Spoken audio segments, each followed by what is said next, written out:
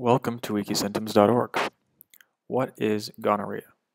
Gonorrhea is a sexually transmitted infection that most commonly affects the urethra, rectum, or throat, the second most common sexually transmitted infection after chlamydia.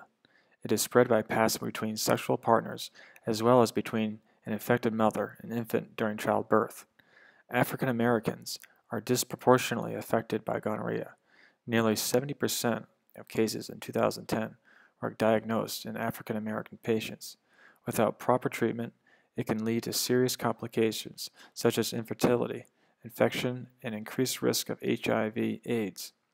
Be sure to make a doctor's appointment if your partner has been diagnosed, or you experience a burning sensation when urinating or notice a pus-like discharge from your penis, rectum, or vagina.